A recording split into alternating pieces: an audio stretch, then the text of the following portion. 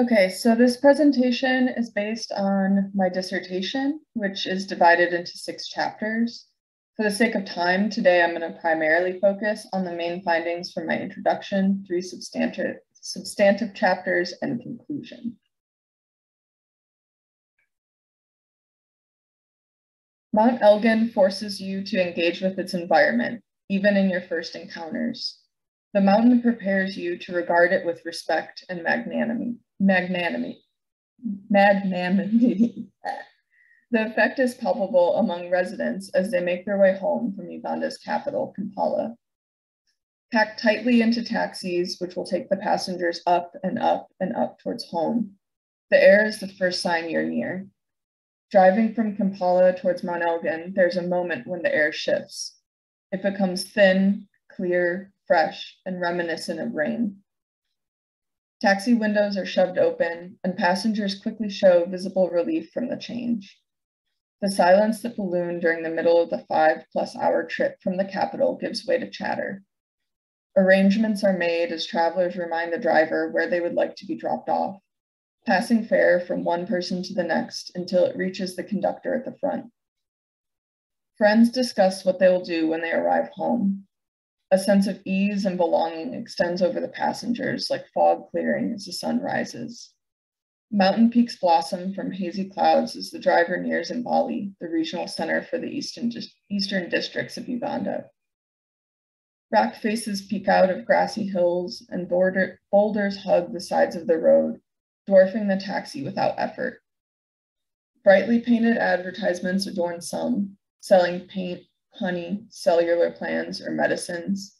Farmlands give way to shop fronts. Buildings get taller and more crowded.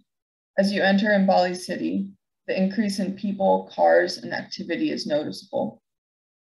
Following the traffic circles, the taxi dips in and out of the city, from the edges to the center to the edges again, spitting out 1 or 2 passengers out along the way.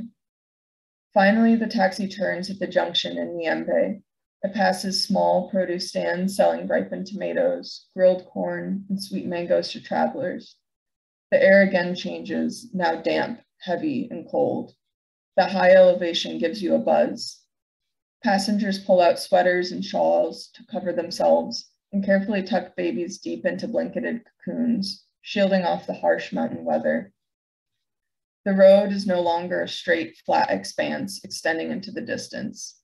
It disappears around rocky corners, switching back and forth as the earth gets steeper and steeper. At every turn, the mountain theatrically reveals what's next.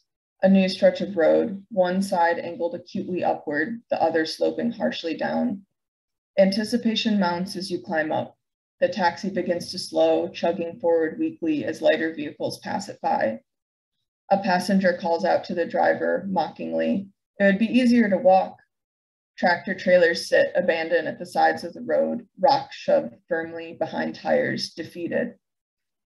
The taxi driver shifts gears, and the vehicle hefts itself forward, lurching violently. Passengers grip their seats with concern. Will the taxi truly be able to finish this trip? Many vehicles have not, and travelers frequently die on this mountain's roads. Many feel that drivers not from the area should avoid the roads entirely as a matter of safety, the dangers being too acute. Most taxis that travel between Kampala and the upper slopes of Mount Elgin are from companies based in Kapchorwa, driven by locals who know the risks of mountain driving. Even the most experienced drivers must negotiate their speed and driving style with nervous passengers, those who are very aware of the mountain's brutality. As the vehicle climbs the steep inclines, a drama ensues. The scene begins with an older woman calling out to the driver from the back of the vehicle. She chastises the young man for his recklessness. She pleads to him, "My children are at home, waiting for me." She does not want to die today. She knows the owner of the taxi company and will report him if he does not improve. She ends by saying again that she does not want to die, especially not in this taxi. The driver remains silent, but drives much more cautiously until the taxi deposits the woman along the roadside close to her home. As the taxi continues, it reaches the plateau at the top of the hill. The ease of the flat road makes it feel as if the vehicle is flying. Relief sets in, and there's an opportunity to look at the surroundings.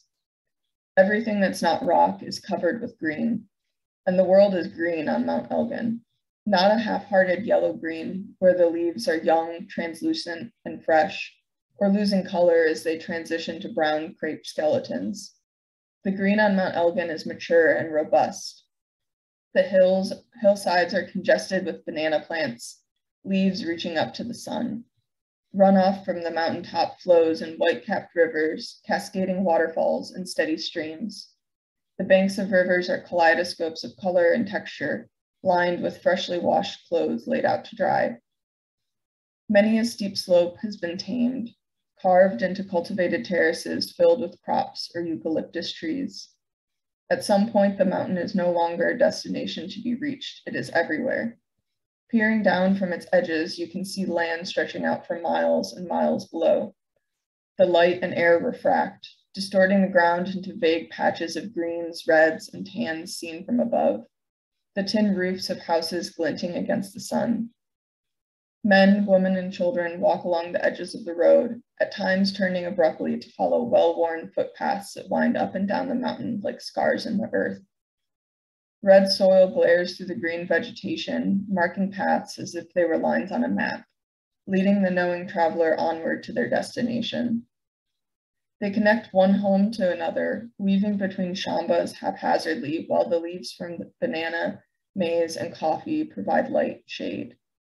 Stubborn, pervasive, the paths continue through rivers, over volcanic rock, under boulders, past schools and towns and shops and homes, across fields and forests and anywhere worth traveling to. Residents of Mount Elgin rely on and engage with the environment daily. The mountain makes escaping the environment and its influences nearly impossible. Mount Elgin brings rain, landslides, rivers, hail, lightning, and mud. Land is farmed, livestock are grazed, firewood is collected, and water is used from local sources. Walks on paths are punctuated by arms reaching out to grab bundles of nightshade, to pluck cabbage and small red onions from the field for dinner, to break off long grasses from the stem to chew absent-mindedly along the way. Places are in the upper or downer part of the mountain, at times used relatively, other times used as a discrete category. You cannot travel on Mount Elgin without battling against its mountain slopes. No matter which direction you take, you must tread with attentiveness. Be wary of the rocks, cliffs, loose soil, slick clay. Children return home from school, running down them, happily with their friends. Shoes missing from when they were carelessly sent bobbing down the river while playing, pockets full of tart wild fruits picked while climbing trees, knees, legs, and clothes covered in red clay mountain mud.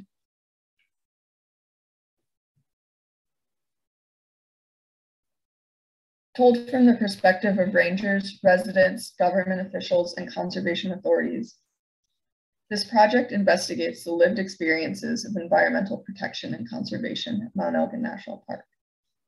Through an ethnographic study of Mount Elgin National Park in Uganda, it considers the tactics and logics of rule used by authorities to claim and control spaces of environmental protection, and traces the impact of these modes of governance on bureaucratic norms, state-sanctioned violence, and the livelihood strategies of people residing in and near these protected areas. This ethnographic case study grapples with the relationships between the environment, the state, and residents of Mount Elgin, who are for the most part citizens of Uganda and consider themselves as such by dint of heritage and legal convention. I examine how the governance of Mount Elgin National Park as a designated protected area plays out on the ground. Mount Elgin National Park is one of 5 protected areas within the transboundary Mount Elgin system between Uganda and Kenya. The region is conserved for its water, forests, and biodiversity. Uganda Wildlife Authority, or UWA, is the primary state organization responsible for protecting and managing Mount Elgin National Park. Approximately 1.5 million people reside in the 8 districts surrounding Mount Elgin, and it is well documented that people living in the Mount Elgin region heavily depend on local resources to survive. Given the limitations of space, increasing population densities, and local resource requirements, environmental protection at Mount Elgin must operate within a narrow margin constrained by the coexisting realities of local needs and conservation intentions. Conflicts between surrounding communities and park authorities have marked the history of the protected area, and anthropogenic challenges to conservation goals are expected to increase with rising population pressures and the resulting environmental impacts. I utilize the tools of ethnographic research to document and assess what environmental protection means in the day-to-day realities of those who live and work in the Mount Elgin National Park protected area and surrounding environs. I ask, what are the tactics and logics of rule in play at Mount Elgin National Park in the name of environmental governance? I further consider how Mount Elgin National Park is territorialized through claiming, monitoring, and control of space by governing authorities. I attend to the fissures and gaps that emerge as environmental governance is enacted and experienced. This optic brings into view the many ways the official or intended ends of environmental governance result in substantially different yet systematic outcomes. Most of all, I'm concerned with how these patterns and strategies of environmental governance impact the daily lives of people living and operating in and around the park, including how residents and communities accede or push back against the practices and pressures asserted by governing authorities. Given state citizen tensions, an ensuing imposition of environmental regulation in the name of resource protection, my research investigates how processes of claiming, controlling, and subjectifying people in the name of environmental governance plays out. How do the aims of environmental protection affect the way state bodies engage with its citizens?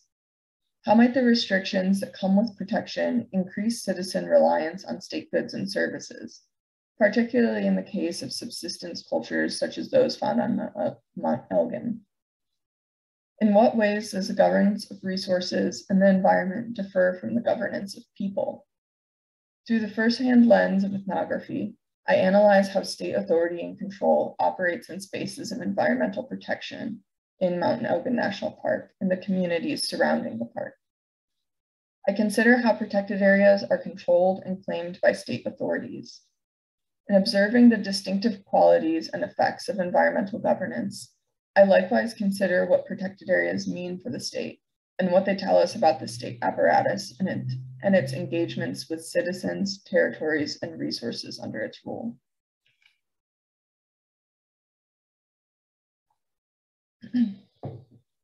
Along with ethnographic study at the community level, I extend my ethnographic investigations to documents, policies, and governmental practices and institutions deployed in the name of protection. Participant observation was employed to record daily activities, behaviors, and norms within these communities, drawing on interviews, informal conversations, direct observations of others, and my own experiences. Participant observation was conducted at Mount Elgin National Park, in adjacent local communities, and in offices and headquarters of organizations involved in Mount Elgin's environmental protection and governance. In-depth, open-ended interviews were also used to clarify the relationship between protected areas, people, and the state. A total of 83 research participants were selected for interviews through purposive sampling, focusing on their connections to Mount Elgin National Park. An additional 68 participants were involved in preliminary semi-structured surveys. Research was conducted with the help of a translator in English, Kiswahili, Kupsabin, and Lugisu, all languages spoken in the Kapchorwa district of Uganda. Chapter 3, Order Through Disorder, an ethnographic exploration of gaps in protected area governance, focuses on an analysis of memorandums of understanding, or MOUs, between UA and park-adjacent communities. I find that despite their creation as a document promoting community conservation and local collaboration, MOUs instead function as an evolving set of institutions which often oppose the stated purposes of these agreements and led to conflict between UA and communities. Ethnographic analysis of Mount Elgin National Park uncovers a culture of intensifying disordered governance, experienced by Mount Elgin residents over generations, characterized by inconsistent and often violent tactics of control and assertions of authority by wildlife officials in the name of conservation. Observations from this ethnographic analysis fit well with previously established scholarship, which recognized the additional hardships that often impact people who are neighbors to protected areas, as well as works which note the ways in which protected areas act as localized spaces for amplified state involvement. In examining state assemblages and environmental governance at Mount Elgin National Park, I explore how disorder is employed as a political instrument. My research builds from Chabal and Deleuze's work to consider how disorderly governance is experienced by Mount Elgin's environmental residents. I ask, what are the characteristics attributed to the logics of disorder deployed in environmental governance at Mount Elgin National Park? I find that disorder manifests within the state assemblage inherently, while also being operationalized via violence, uncertainty, or chaos by state actors to assert control over citizens. My observations indicate that spaces of environmental protection, constructed with the logic of protecting resources rather than people, amplify disorder experienced in communities bordering the park. An analysis of MOUs between UA and communities neighboring Mount Elgin National Park points to how disorder manifests in institutions and practices of environmental governance.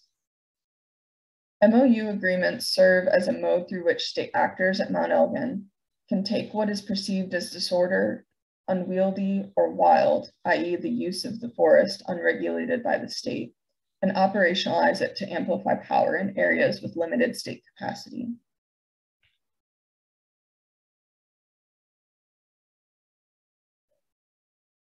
Resource collection within the park was identified as one of the most prevalent experiences through which community members had to contend with institutional variation. This work uncovers that MOUs for resource use, agreed upon between UA and parishes neighboring the park, are utilized by state actors as both a contract and a set of loosely followed norms. Thus, MOUs became sources of uncertainty, instability, and conflict in state-citizen relations. Further, MOUs produce gaps in the apparatus of environmental governance, observable in park ranger policies and practices. I find that often at Mount Elgin National Park, local state actors are left to deploy theoretical policies and objectives on the ground where the theoretical simply does not exist or fit. This leads to discrepancies between policy and practice and produces a power dynamic in which local actors are called upon to make in-the-moment determinations of how state policies should play out. In this sense, park rangers become the embodiment of UA and state objectives, whether or not they abide by state intentions, thereby increasing the power held and at times deployed by individual actors. Research reveals that UA interactions with citizens at Mount Elgin National Park involved mass evictions, violent encounters, aggressive and erratic boundary management, frequent refusals of community rights, and pervasive negative framings of local cultures. MOUs imply that conflict can only arise from communities, not UA, suggesting that UA and its agents are incapable of producing conflict. These patterns point to the exclusion and restrictions of citizens from the park and complicate the stated intentions of Mount Elgin National Park as a community conservation-oriented protected area. Instead, reports indicate that fortress conservation approaches are also at play. The park's identity crisis and its conservation management style has clear consequences in the way it creates governance contradictions and produces discord between communities and UA. Chapter 4, Amplifying Disorder Through the Gaps, Militarizing Conservation at Mount Elgin, considers how gaps in governance amplified cultures of militarization in state-based conservation organizations operating at Mount Elgin National Park. This chapter explores coercive and militarized behaviors, rhetoric, practices, and policies which leveraged UA power over Mount Elgin residents and resource users. Ethnographic inquiries indicate that violent forms of governance are utilized by state actors in an attempt to secure claims to control and authority at the park. Militarized forms of conservation are amplified as contradictions become the work of armed wildlife rangers to resolve in day-to-day park operations. Arrests and apprehensions made within Mount Elgin National Park function within bureaucratic gaps, limiting the efficacy of citizen pushback. As institutions such as MOUs underwent formalization and renegotiation, rules and regulations in practice became subject to informal renegotiation as well. Rangers are thus able to reshape UA community dynamics, using their authority as state actors to control people and the environment via new arrangements until formal rules are adopted. Intentions of conservation at Mount Elgin National Park balance between its role as a community conservation program and its function as a militarized arm of the state. My research reveals that residents are identified by UA rangers as enemies of conservation and spreaders of rumor and propaganda against the state. Cultures of Mount Elgin communities are considered corruptive to the conservation missions of UA, and park-adjacent communities are referred to as frontline villages, as if enemies in war against park rangers. Further, I find that community members, emerging as criminals in the context of the park, are left with little recourse as institutions once meant to include them in conservation are used as tools for oppression and subversive forms of control by local state actors.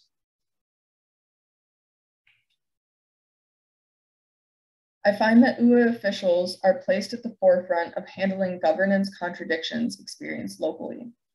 I uncover that these actors lean into points of disorder, leveraging them as a tactic and strategy of governance.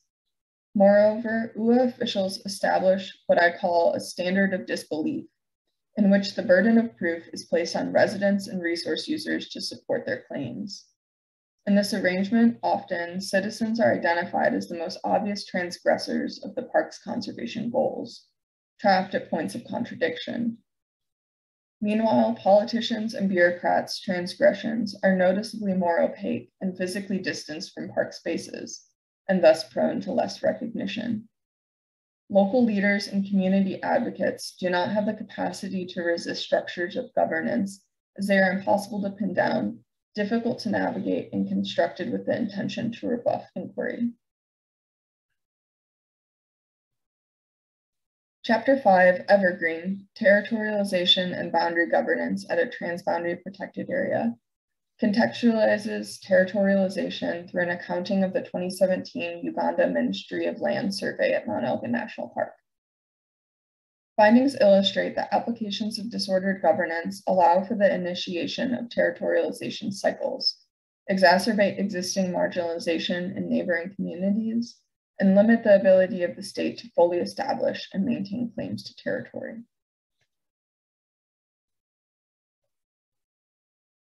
Findings suggest that claims to Mount Elgin National Park's territories have long been tenuous, characterized by boundary changes, encroachment and deforestation, institutional variation, limited enforcement, political and organizational instability, and unclear administration of policies and practices. Past governmental efforts to deconstruct local regimes of land and resource use remain unresolved or incomplete. As new land claims are made by the state in the name of the park, little is done to secure control over these territories in practice.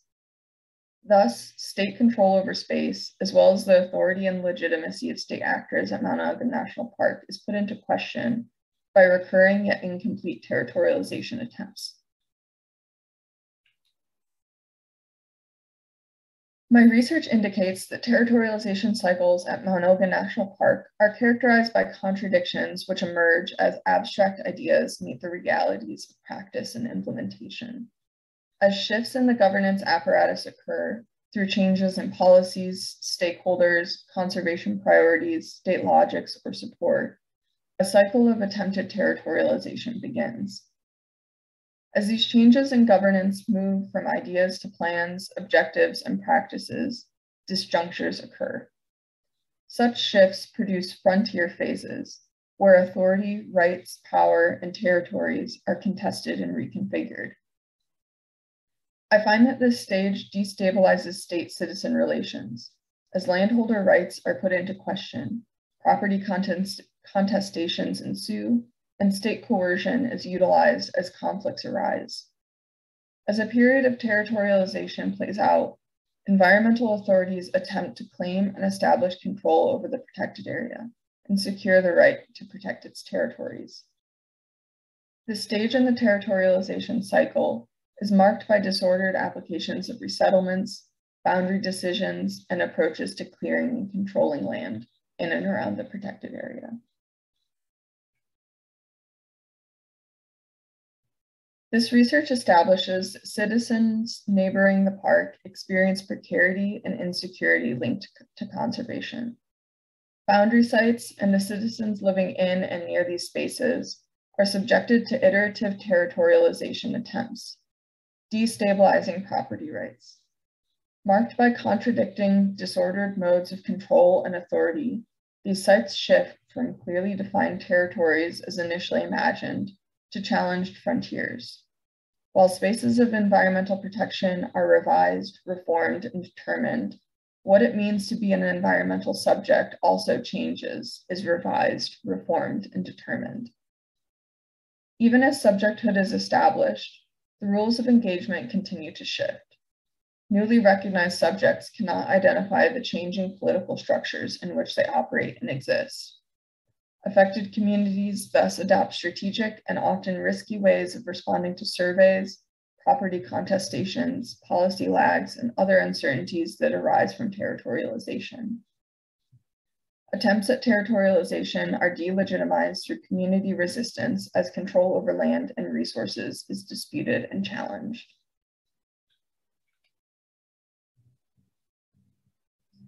In Chapter 6, my conclusion, Wild States, State Practices Through the Lens of Environmental Protection, I consider how the case of Mount Elgin National Park in Uganda tells us much about the interface of transboundary protected areas, local citizens, and state actors and institutions in the making of environmental governance regimes.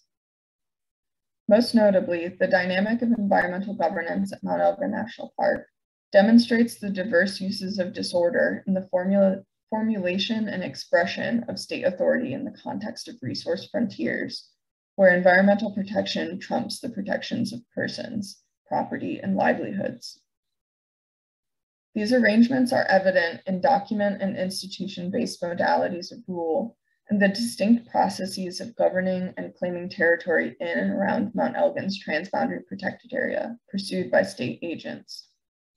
They are further apparent in the experiences, attitudes, and coping strategies of the persons who reside and rely on this environmental border zone. Taken together, these perspectives across documents, institutions, state actors, and local residents and resourcescapes bring into view the lived contours of governance at Mount Elgin, diffused through the complex and widely celebrated apparatus of environmental protection in the region. As it plays out in Mount Elgin National Park, protected areas heighten opportunities for state agents and institutions' expression and promotion of disorder as a political instrument. Here, disorder is not a secondary feature of environmental governance, but a central modality of making claims on persons, resources, and places within the sphere of the park, enabling the assertion of control over spaces of nature and whose livelihoods rely on them. These logics and modalities of rule represent the two faces of what I call wild states. While one, the supposed wild state nature, does not cause the other, the heightened instrumentalization of disorder by state actors, the former serves as a premise for the latter. In the case of Mount Elgin National Park in Uganda, this is due to the state's propensity for militarization, limited means, and an international context that promotes conservation and environmental protection as a currency of global value and recognition. The foregoing chapters on territorialization, the militarization of UA, gaps in policy and practice, and the experiences of living on Mount Elgin call attention to the specific ways disorder is produced and plays out at Mount Elgin National Park.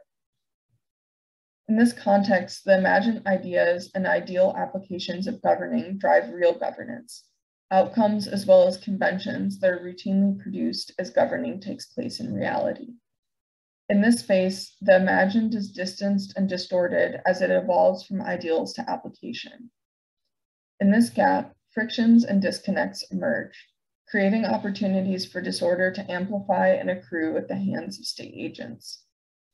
While such divergence can happen in any setting, at Mount Elgin National Park, it's heightened by the unique history of Uganda's security apparatus.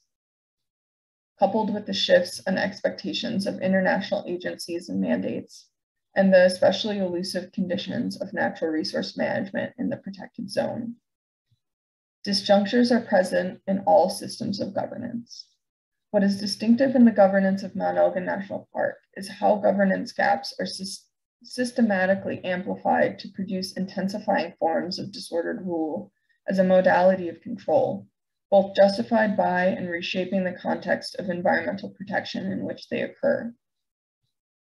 In the face of these disjunctures, state actors work with and through disorder to create structures of governing characterized by violence, perpetual yet constantly shifting efforts of territorialization, adoption of standards of disbelief when engaging with citizens, arbitrary institutional changes, and informal or unreported arrests and punishments. These strategies collectively undermine citizens' capacity to resist state incursions. As a result, citizens are largely marginalized and their rights to property, resources, and bodily protection are routinely infringed. These arrangements both alienate citizen residents from the state and make them increasingly dependent upon it. With fault heaped upon Mount Elgin communities and cultures, residents find themselves ever more reliant upon state bodies and regulations to guarantee resource access and security, despite the manifold harms they face in the name of environmental protection. Governance at Mount Elgin National Park, from this perspective, exemplifies a distinctive complex of rule. While in some ways, protected area governance here mirrors strategies of fortress conservation, this classification oversimplifies the operative features of the governing apparatus at work. Although force and the threat of force are key elements, it is disorder that is the most insistent facet of rule in this protected environmental zone. At Mount Elgin National Park, disorder manifests in a wide range of ways via day-to-day logics and tactics of rule. Through institutional unevenness, disbelief, criminalization of communities, coercive tactics, and cycles of territorialization. In this system, disorder is inherent. It is a byproduct of the complexity of the governance system and further enabled by the natural unwieldiness of the space and resources of the protected area. State actors identify this disorder and routinely operationalize it in their relationship with Mount Elgin residents. As a result, at Mount Elgin National Park, disorder operates as a structural feature of the state apparatus and a functional tool intentionally employed by state actors used to close the gaps in this system. Processes of incomplete territorialization at Mount Elgin are core features of disordered governance in protected areas. Although state bodies have many openings to clear the protected area of encroachers, standard forms of territorialization, stabilizing boundaries and rights have never fully occurred. Instead, Mount Elgin National Park is subject to recurring and/or incomplete cycles of territorialization, prolonging the frontier phase of the territorialization cycle. The political effects of these dynamics are several. As the park's frontier character persists, competition over territorial control increases as property rights, land use practices, and survey outcomes continue to be sources of dispute. In this way, disorder is sustained and serves as a form of control in which citizens continually challenge state claims to territory, and state actors respond with coercive tactics in turn. It is these practices of claiming space and control techniques of incomplete territorialization via the reproduction of territorial and resource frontiers, which are crucial to consolidation of state power. Territorialization cycles at Mount Elgin National Park are perpetuated by the unwieldiness and wildness of the protected area. At Mount Elgin National Park, state capacity is low, resources are limited, and infrastructure is almost non-existent. Disorder, hence, is an inherent feature of the state apparatus. Territorialization attempts amplify disorder both intentionally and unintentionally. Sometimes this results in territorial claims. However, it's important to recognize that disorder occurs within territorialization cycles prior to its weaponization. Disorder persists through these processes because claiming territory, particularly in protected areas, is always a naturally uneven, chaotic, and unpredictable endeavor. Findings from Mount Elgin National Park raise further questions about what protected areas signify for the concept of the state in Uganda and more generally. At Mount Elgin National Park, protected areas distort state-citizen relationships and lay bare the disordered applications of governance produced by the state overall.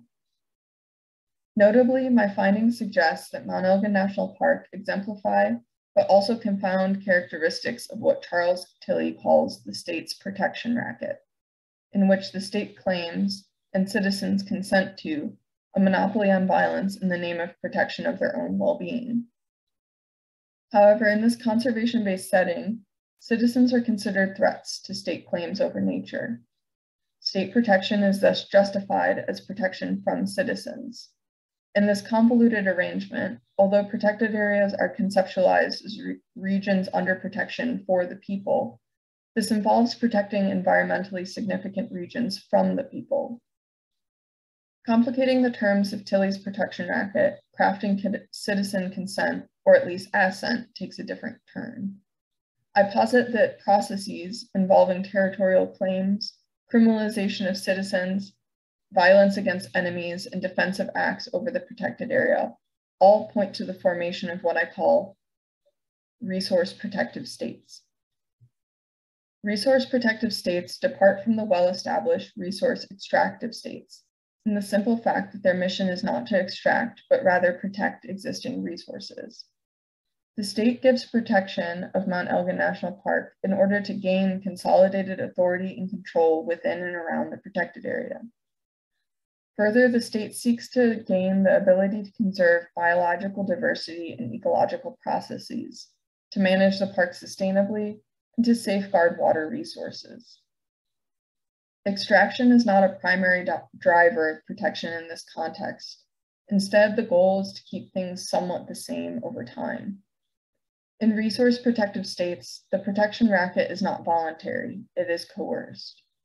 Protection is applied paternalistically without regard to the locally recognized, culturally specific modes of engaging with the environment experienced by Mount Elgin communities. The protection racket in resource protective states is a promise that can never be fully fulfilled to the people who are provided these claims. Formal institutional arrangements are uneven, disjointed, and regularly weaponized against citizens. Buying into the protection racket comes at great expense to citizens who are forced to do so. And while perhaps future generations will benefit from these promises of protection, this is hardly a guarantee and definitely not a pledge to allow local communities to utilize the region in the ways they historically have practiced. Citizens, now stripped of formal and informal rights, regularly subjected to coercive forms of governance and undergoing increasing challenges to territorial rights, are trapped in a racket that simply does not serve them. Ultimately, what results is magnified state power, wielded against citizens who once relied on the state for protection.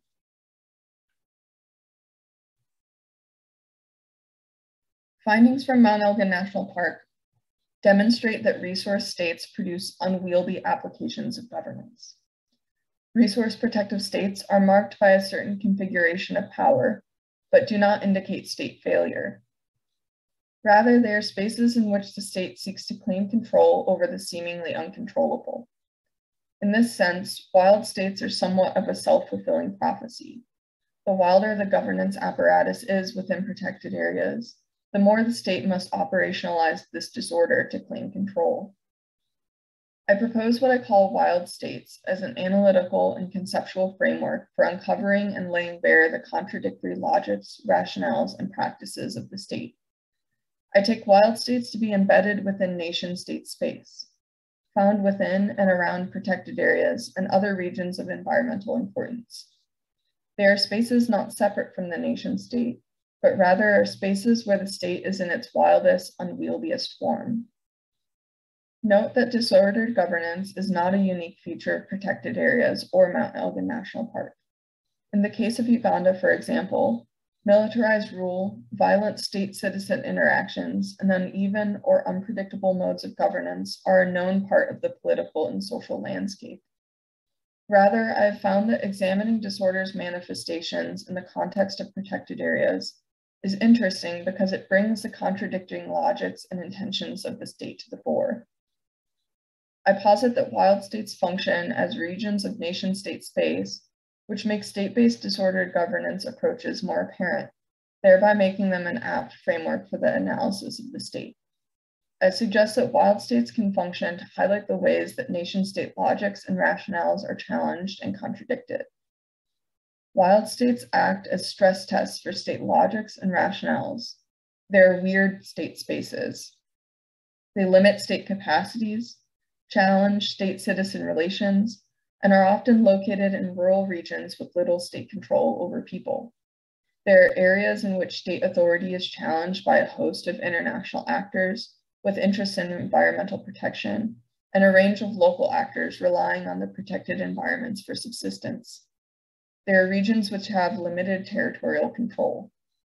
Wild states are subject to adopting strategies which seek to rein in this unwieldiness, often through violent means, as well as strategies which operationalize this unwieldiness for state objectives, producing disordered applications of environmental governance.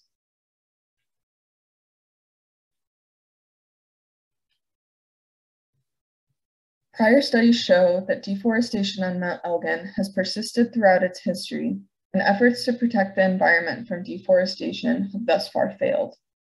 My research further indicates that environmental outcomes are not reached as territorial control is not sustained, and inconsistent and uneven resource access institutions further exacerbate the fragility of environmental protections and community relations. Ultimately, environmental conservation at Mount Elgin National Park appears to serve no one. Community conservation is attempted, but instead serves as a site through which coercive state tactics are utilized against citizens, who are labeled as criminals in the context of the protected area. It's important to consider how might things be improved at Mount Elgin National Park. On one hand, there is an obvious lack of state capacity to adequately administer conservation at the park. State actors regularly express that while they would like to apply environmental governance approaches at Mount Elgin in the ways they were planned, this is nearly impossible due to budgetary and resource constraints. Simply gaining access to resources, however, would not fully resolve the issues preventing successful conservation at Mount Elgin National Park. Historically, the governance of the protected area has effectively ignored cultural and social considerations. Territorial claims to regions of the protected area persist because citizens of Mount Elgin have lived in these areas long before ideas of Mount Elgin's protection existed. There is a public recognition of the rights of Mount Elgin citizens to Mount Elgin National Park lands under protection. Ignoring these claims have so far not worked, and the rights of Mount Elgin citizens to these territories must be addressed for protection to ever be sustainable. Further, there must be recognition of and responsiveness to the lifestyles and livelihoods of Mount Elgin residents. Conservation efforts must take into account the fact that the majority of Mount Elgin citizens rely on the environment in some way to survive. Barring them from accessing the park is not an option, as such approaches will always function in opposition to the reality of local circumstances. In addition, environmental administrators must address the disparities in representation between the makeup of resource users and Mount Elgin National Park community leadership. Resource users at Mount Elgin National Park are predominantly women and children, yet local leaders are almost exclusively men. Such disparities no doubt led to misrepresentation of resource user needs and concerns, and thereby further exacerbate existing marginalities. Appropriate representation, which would provide attention to the gender and power dynamics of local communities, is required. Comparative study, no doubt, will strengthen our understanding of protected areas and their features. Additional research on resource-protected states and wild states in other national contexts would aid in the identification of broad and/or context-dependent trends. I suggest that comparative research on such spaces would deepen the way state, environment, citizen interactions are understood. There is a need to explore and analyze the comparative differences in citizen-state relationships as they vary between resource-protected states and wild states versus nation-states. I'm interested in the ways that protected areas subjectify citizens and question whether the implications of environmental governance are intimately tied to state objectives which seek to increasingly govern subsistence cultures. How do resource-protective states and wild state dynamics function to close the gap between independent citizen groups and state dependence? I propose that these inquiries could clarify distinctive features of the state as it operates and deepen understandings of citizenship in both spaces. In some, protected areas, as territories within the greater nation state, expose unique and interesting qualities of state-citizen relations. Using state theory to develop a better understanding about the relationships between citizens, protected areas, and the state can shine a light on gaps in governance. There's certainly a need for further research, particularly in different contexts, exploring state departures in and around protected areas. Thank you.